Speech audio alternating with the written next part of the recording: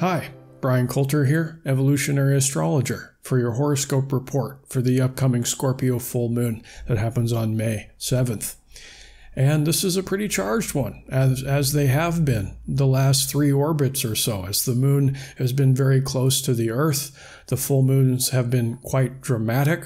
They've been called supermoons, which means they're at the closest they can be, which they look a little bigger in the sky.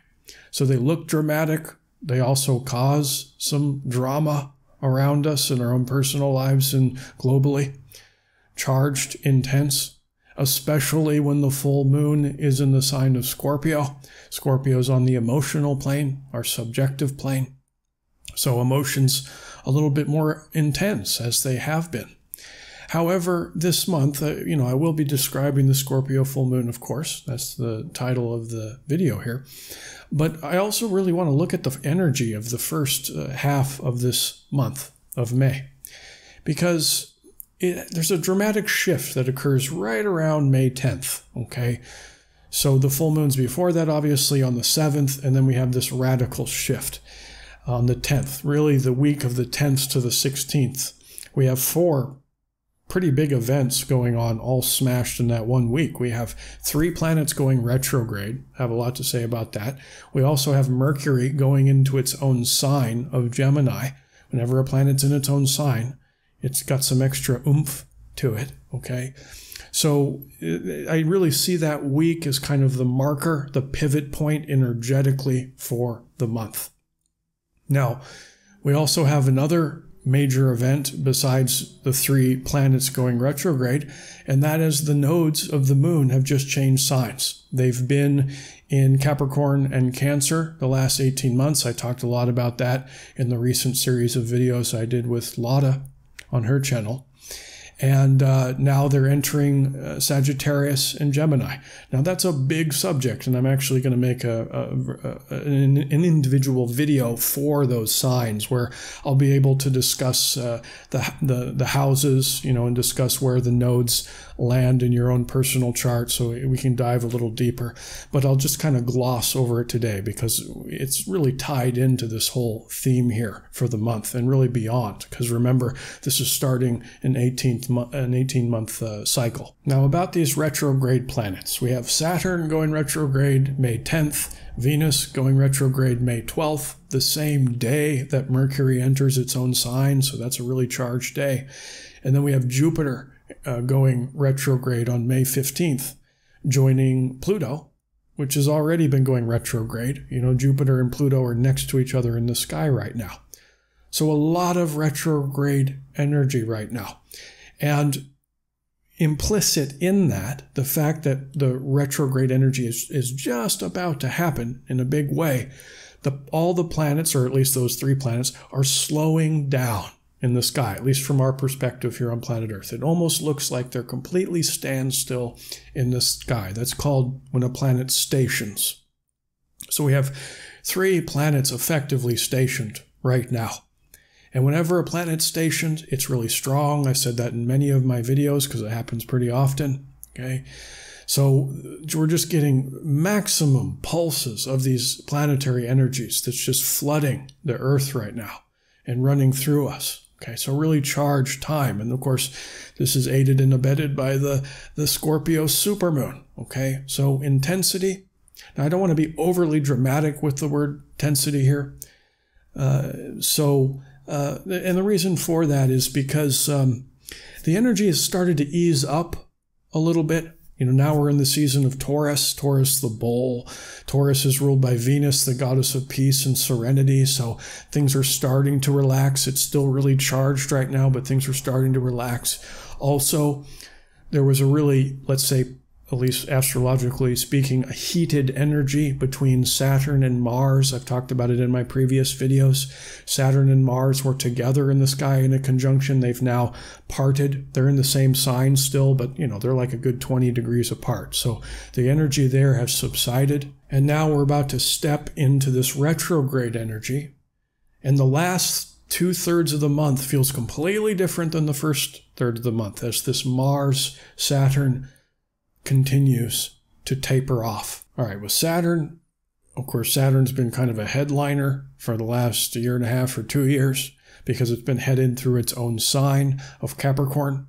Of course, it rules 2 signs. It rules Capricorn and it rules Aquarius. It's in Aquarius right now. It's been through Capricorn, entered its Aquarius. So, whether it's in either of these signs, it's still really strong. But about a month and a half ago, it finally left Capricorn, entered Mercury. Now today it's stationed, it's slowed down, it's about at 2 degrees Aquarius right now. And then boom, it's going to go retrograde and then go back, and then in a couple months enter back into Capricorn. So, I've talked a lot about Saturn. Okay, this time, the 2020, all these major events, the year of the Great Awakening, the year where I believe we get more freedom. Okay, that's Aquarius. Freedom, individuality, technology. Yeah. So as Saturn has dipped its toes into Aquarius, it's still there at its maximum pulse now through the station. And then it will recede over the next couple months in Aquarius, where it'll return to Capricorn. So we got a little sneak preview of what 2021, 2022, and even part of 2023 will look like as Saturn makes its great return into that sign of Aquarius. So we're getting the sneak preview now. As all this energy is hitting this, major apex, all these planets retrograde, the nodes changing signs, this is a major, major shift. And with Jupiter going retrograde, they're next to Pluto. Pluto, the planet of extremes. Okay. Jupiter, the planet of expansion, coming together. This is a power-packed combination. The god of hell, that's what Pluto is called, and also the king of the gods, Jupiter. There's some big energy here. There's some dramatic energy. There's that word again, dramatic.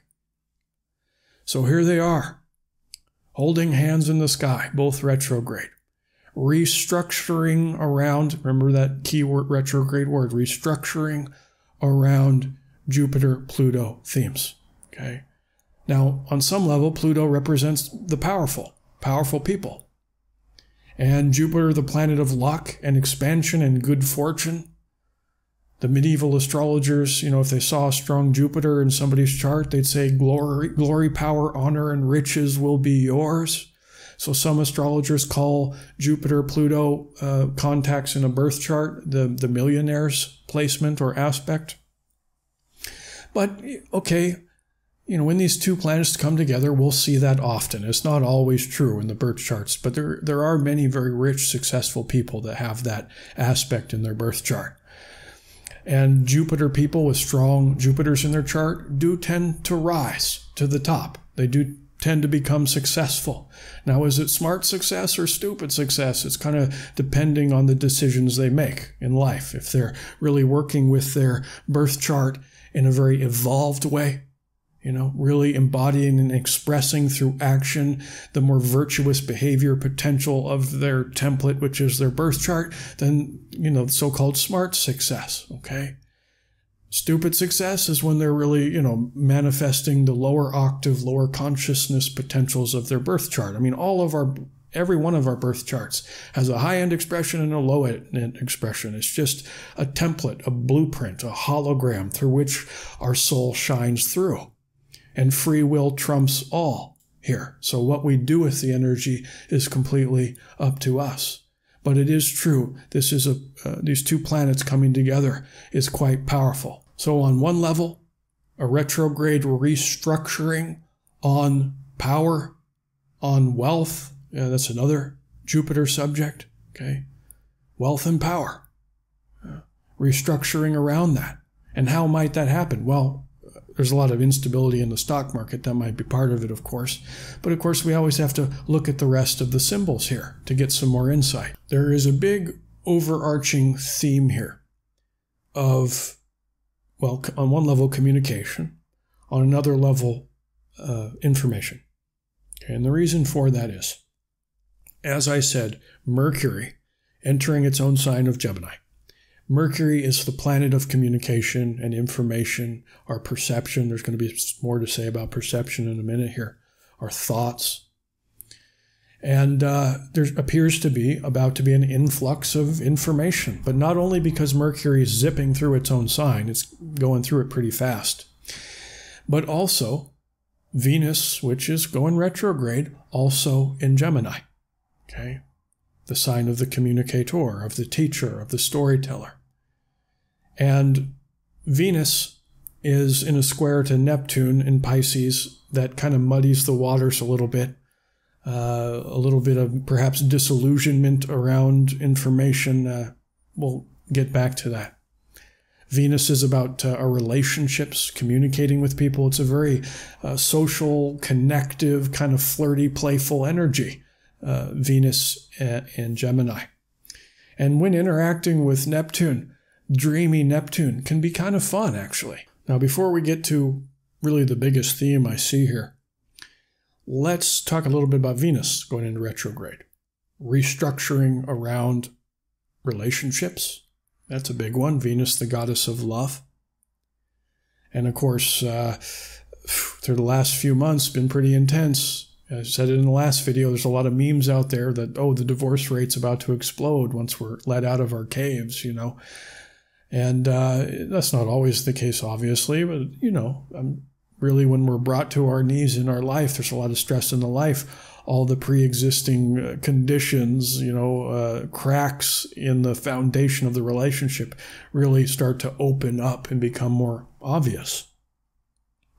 So, okay, fine, that may be true, statistically speaking, but there's also going to be a lot of bonds that get much stronger. You know, that's just the nature of Saturn. It usually just, we either grow apart or grow stronger together, you know, because it's the planet of maturation. And Saturn's been the major feature over the last year and a half, really, as I've been saying. So here we find Venus restructuring around relationships, strengthening the bonds, maybe parting ways if for some of us. And this could be for friendships, best friendships, even family members, people who are no longer serving our direction in a lifetime, and vice versa, okay? And that's true.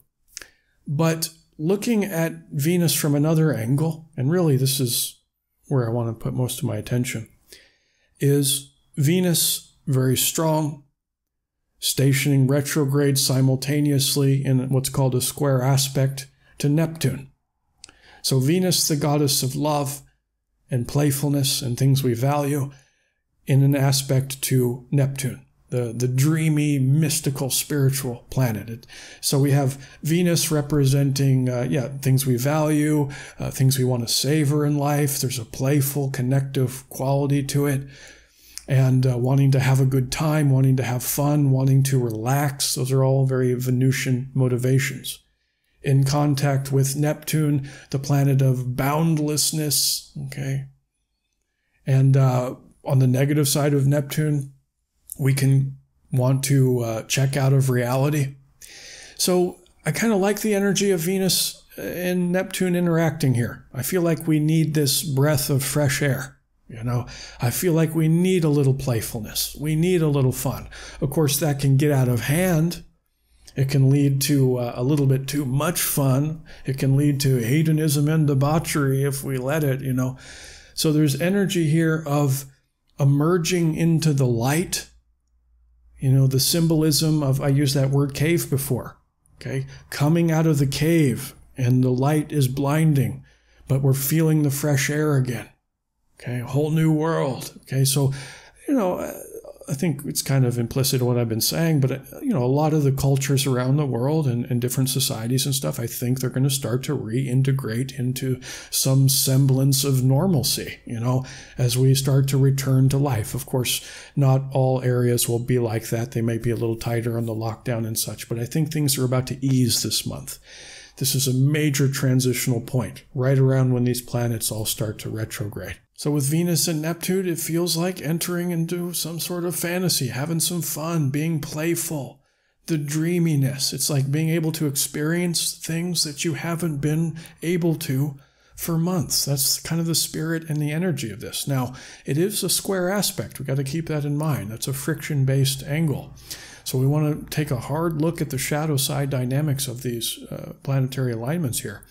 At least through the planet energy, it could be overindulgence. Of course, we can take things too far. So it's important to, couple some of that playfulness, which I encourage. I'm feeling that energy too. It's like, there's some things I'd really like to do that have been, denied for me for obvious reasons. Okay. So that's one level. So, and in terms of grounded reason, Neptune and Venus don't have much of those ingredients. So therefore we got to supply them so we don't go out of balance. But having a good time, I'm on board with that. Absolutely. Now, Venus in the sign of Gemini, Mercury entering Gemini, big communication themes. Okay, that's really the biggest theme here is communication. And when it's in a square to Neptune, Neptune can have this sort of energy of kind of walking through mist. Okay, we can get confused during Neptune times, so confusion around communication. That's another shadow side of this dynamic is potential miscommunications, especially with the Venus being in retrograde. And I just see a lot of movement in general. I mean, Mercury moving so fast right now. And Mercury whips around the sun very, very quickly, about once every 88 days. And it's in its own sign, moving quickly through that sign. So busyness, mobility, travel probably on some level, business, commerce, people connecting, people conversing, even if it is through a mask, people getting more engaged in life. That's what it feels like after May 10th. Of course, we're generalizing here. Not every place on the globe will be like that.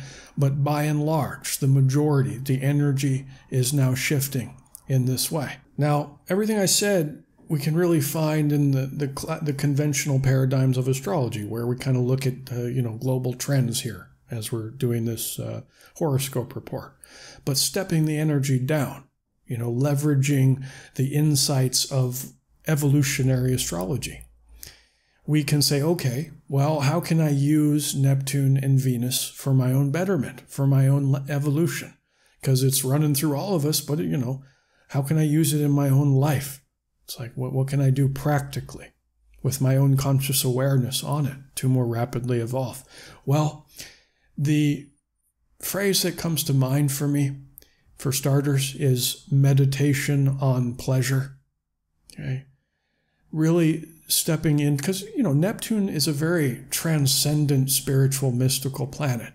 And a common belief system in spirituality or teachings that you'll find from many different cultures is the wisdom, beautiful wisdom of remaining in the present moment. A lot of these teachers out there will teach that. It's like the secret to enlightenment, at least a big piece of it, is always being in the present moment, okay?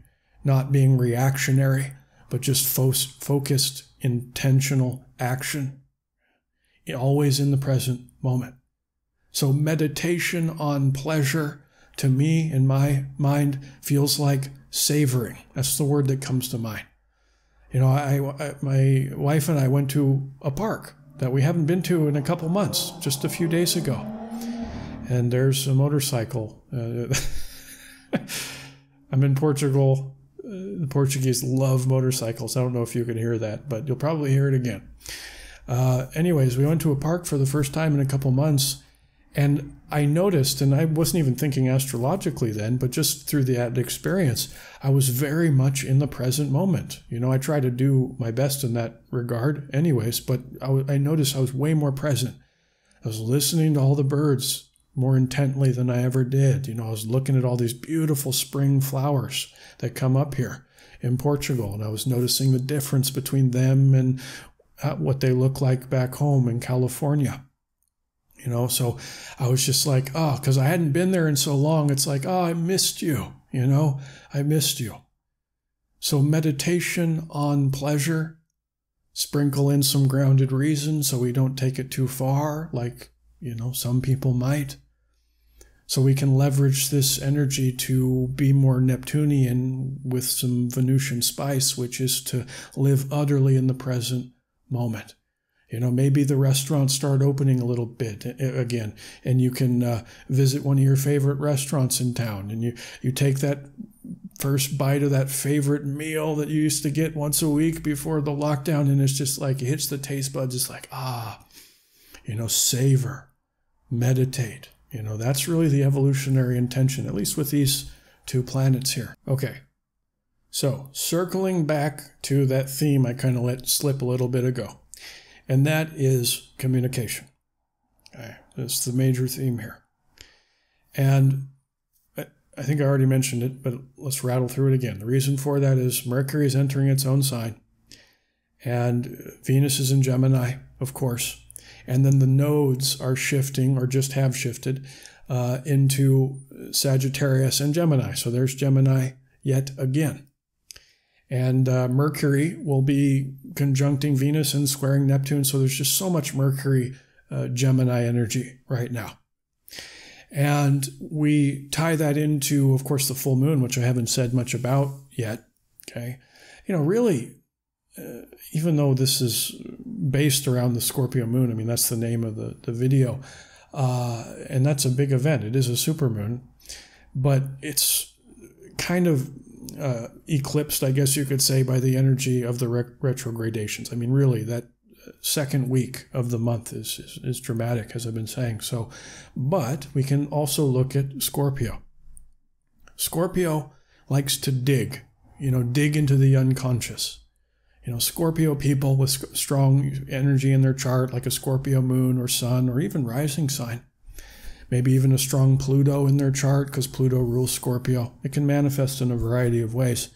But they always like to look, and penetrate underneath the surface of things, okay?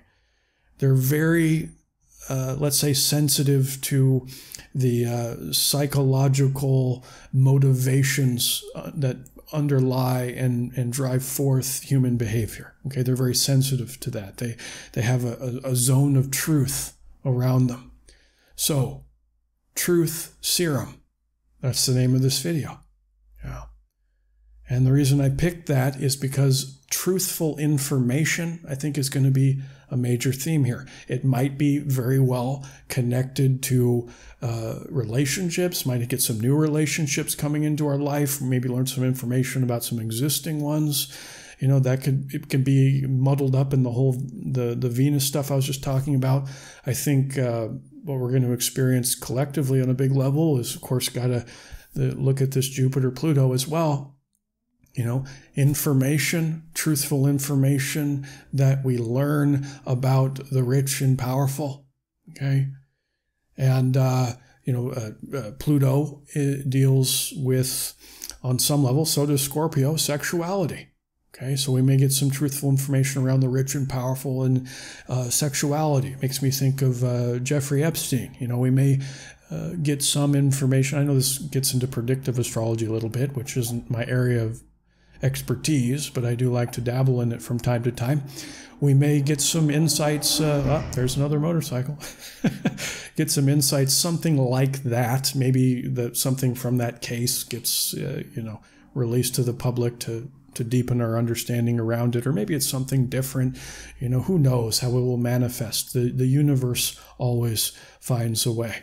But I do think we're going to get a big truth serum. Okay, it might not happen on the full moon, but it really feels like this month, especially as Mercury goes through Gemini, as it's also strengthened by the intensity of the supermoon as well as these stationing planets. And information, this is where we're going to head into one of the big themes for the next 18 months, as these nodes of the moon, which represent the collective karma, at least through the evolutionary astrology perspective. Okay, the collective karma of planet Earth here. And it's leaving Capricorn and Cancer, where it's been for some time now, and it's entering Sagittarius and Gemini. So Sagittarius, South Node, Gemini, North Node. And this information, okay, this truth serum, so to speak, is going to start to change our perception of reality. Okay. North Node in Gemini. Yes, it's the sign of communication, but underlying communication is thought. Underlying thought is perception. In the light of that, it is fundamentally, at its core, the sign of perception. Now, the North Node of the moon, you can think of it as our karmic medicine. Okay? what do we as humanity want to really bring into us? Experiences that we want to have, energy we're trying to fold into our consciousness so that we can rapidly evolve. Okay, that's the North Node. So therefore, we want to strive for the high-end expression of Gemini, and not get away from Sagittarius. Just try to find a balance point between them. Okay, and by striving for the high-end Gemini, we can heal or kind of rectify the South Node Sagittarius energy that might have gone sour a little bit. Now, so the goal really over the next 18 months that we've just stepped into is to perceive reality more clearly. Okay, so that's going to be the ongoing theme, but I believe this month is going to be, as it's just entered these signs and all this stuff I've been describing, is really going to blast us off. Okay, breath of fresh air, not only literally, but also through information, altering our perception, and maybe even changing our beliefs. Sagittarius, the sign of beliefs, the philosopher archetype, Jupiter strong in the mix, heavily activated by it being next to Pluto. Jupiter is the planet of beliefs and faith. So perception, changing our beliefs, what we believe reality to even be. This is a paradigm buster. And the truth serum may be a piece of that, a big piece of that. Okay. Now, we look at, let's say, some of the dark side potentials of Sagittarius. Sagittarius, as I said, is the philosopher. Okay? On the high end, it's the intuitive function to reach out and try to understand intuitively and mentally, what is this all about? What does it all mean? Why are we here? Are we alone? Sagittarius likes to ask those big questions and then create a belief around it. But if we tweak that a little bit and look at the dark potential of the philosopher archetype, we tweak that and call it preacher, the sign of the preacher. Okay? So dogma, fixed set of ideologies and belief systems that we've taken on to be gospel, so to speak.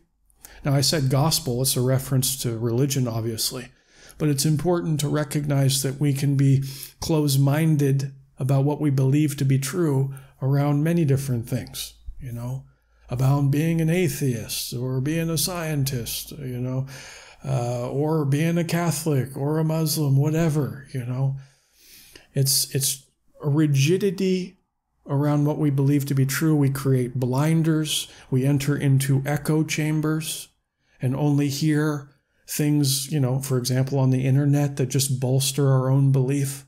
Okay. So Gemini North Node over the next year and a half is a paradigm buster, saying, it's time for you guys and girls, got to be PC here, it is 2020 after all, in this Aquarian age, to perceive reality more clearly. A really healthy Gemini, a living mantra for Gemini energy is like, whatever I believe reality to be, it's not quite that, and I'm open to that. And some people, and this is really the tension between these two symbols of Gemini and Sagittarius, some people who are clinging to their belief systems, okay, which is really information that's not even their own. They've been kind of indoctrinated by that faith. For some of them, not all of them obviously, depends on their own dynamics and birth charts, but some of them, it will not be easy to have their paradigm shattered, of course. Okay, for some people it'll be great. It'll be like, oh my God, thank you. But really that's the big picture, and we've just now entered the start of it in a big way. We're not just kind of landing softly. We're doing the dive bomb right into this nodal structure changing signs. So the truth serum. Now the truth doesn't always go down easy. The truth hurts, sometimes. But it's, in the divine plan, it's for our betterment. It's for our evolution. It's where we're at now, and taking it in stride and working with it. so we can rapidly evolve. And really, that's the evolutionary intention here, with the goal always being to expand our consciousness. At this point, we're going to shift gears, as usual with my videos. We've done the astrological analysis piece. Now we're going to go right into meditation, where we're going to go into deep contemplation about the energies we're currently experiencing and try to work with them on that more Neptunian spiritual level. And I will be using, again, binaural beats. So for best results, you'll want to use headphones. Enjoy. Make sure you have a nice straight spine. And breathe deeply and comfortably. Nice, slow, deep belly breathing.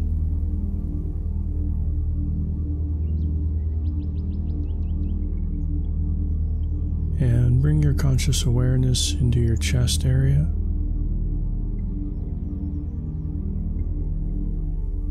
And feel your heart beat in your chest. It's the pulse of life.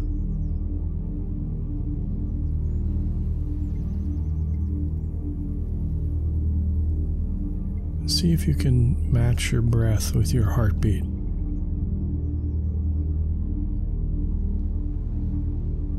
4 beats of the heart per inhale.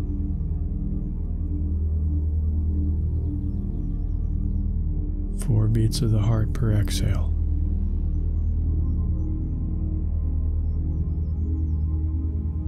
If you have trouble feeling your heartbeat, just use a 4 count. Inhale. Exhale. In. Out. Now begin to visualize energy in and around your body, pulsing like an ocean tide. Feel those waves of energy ripple out to the 4 corners of the room as you inhale and recede back into you as you exhale. As you inhale, push out and expand, and exhale, return. Nice, slow breaths.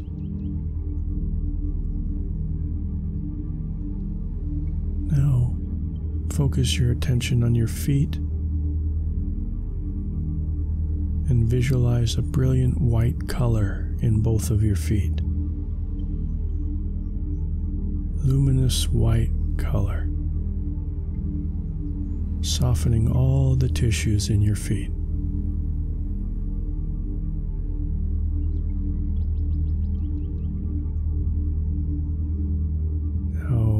See the color go up into your ankles, moving slowly. Now up into the calf muscles and lower legs.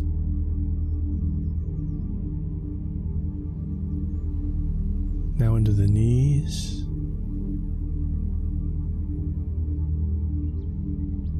And into the thighs. Bright snow white color, shining in all directions in both of your legs now.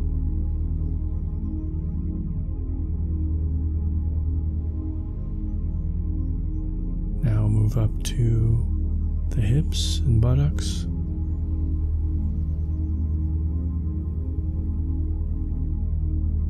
And see the snow white color start to go up your lower back, middle back, especially up through the spine area,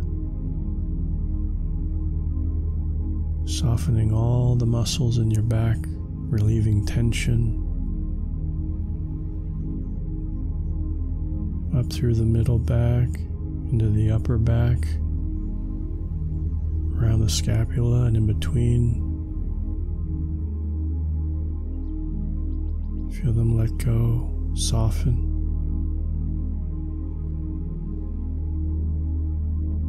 See this white color move up into the shoulder area.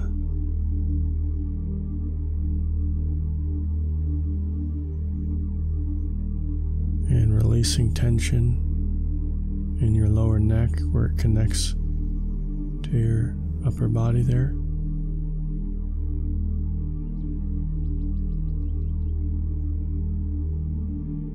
Feel the snow white color start to go down both arms at the same time. In the upper arms,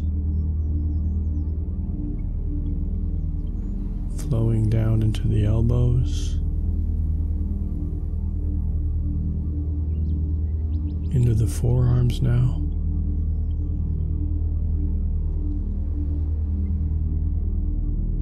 Moving into the wrists,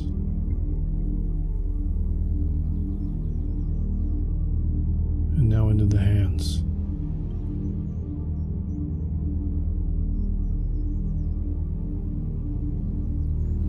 Visualize your hands glowing with a bright white light. Each time you inhale, you see your hands go brighter and brighter.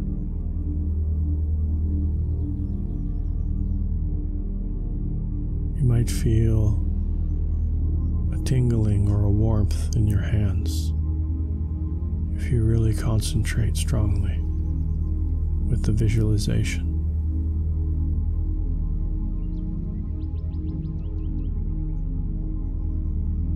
You're sending energy to your hands,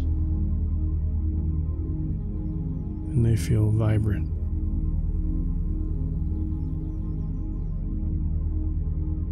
Now bring the white color up again through the wrists and forearms and elbows, upper arm, and shoulders.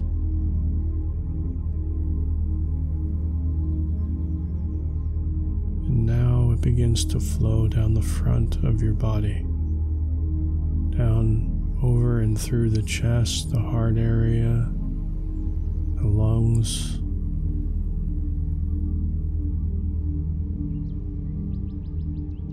now into the stomach, spleen, and liver, and intestines, and in your pelvic floor.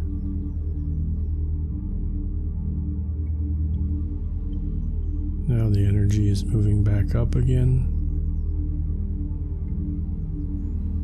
through the stomach, solar plexus, chest. Now it's at the neck area and the thyroid.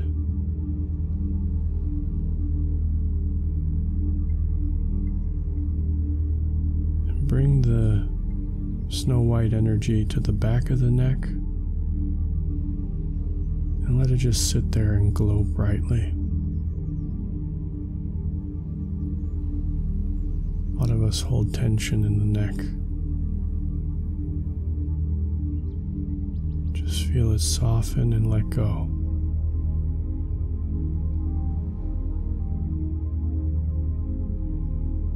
Each time you inhale, it goes brighter and brighter.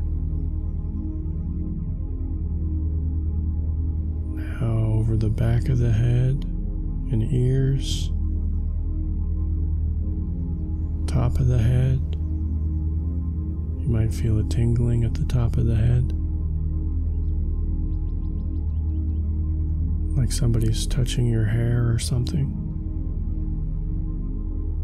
And now bring the white energy down over the forehead and into the eyes, cheeks, jaw, upper lip, lower lip, into the mouth and tongue.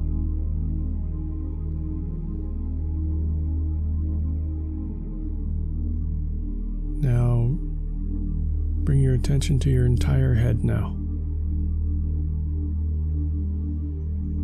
And the color is changing from a snow white color to a brilliant white gold.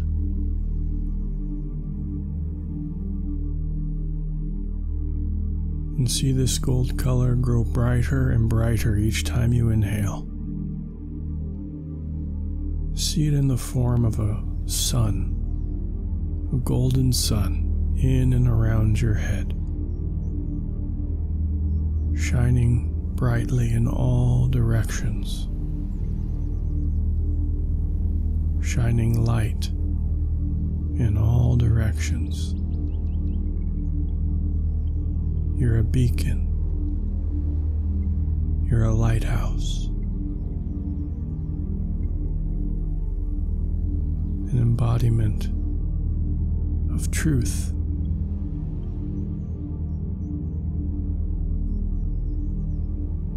Feel all your thoughts relax and just flow through you and burn off from the heat of the sun.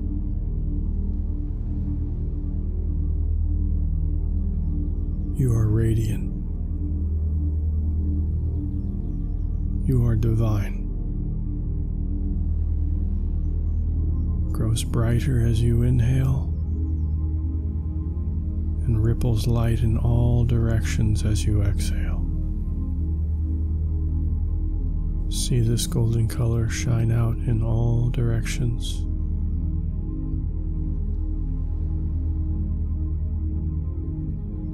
Nice, slow breathing. Maintain the visualization. If you get distracted, that's okay. Just gently bring your awareness back to the task at hand.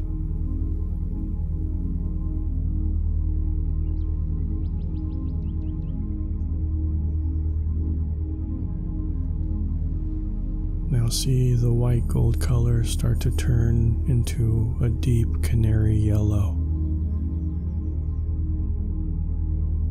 Still growing brighter and brighter.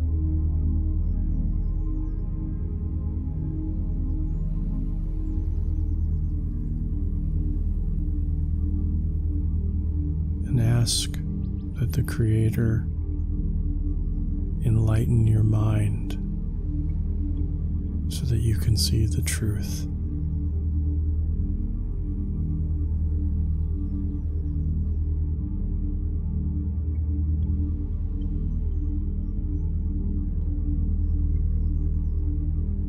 And say in your mind, I consciously choose to perceive reality more clearly.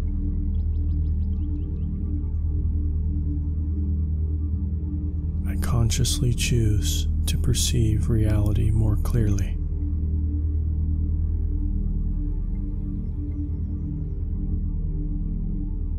Crystal clear.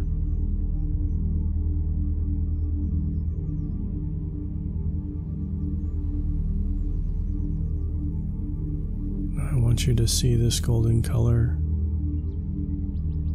spread throughout your entire body, downwards, through your arms, chest, back, stomach,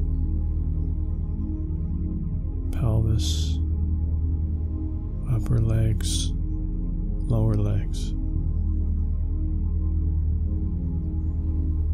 And see your entire body as a radiant, golden being of light, shining in all directions. All the cells of your body invigorated by this light.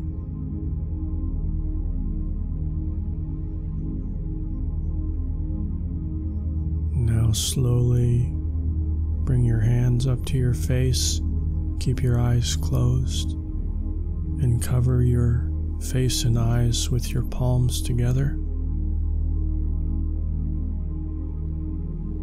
And slowly begin to open your hands outward as if you're opening a door, And slowly, as you open your hands, begin to open your eyes. And as you open your eyes, feel like you're seeing a new reality for the first time through new eyes, through a new perception, a new way to perceive reality clearly. Welcome to your new reality.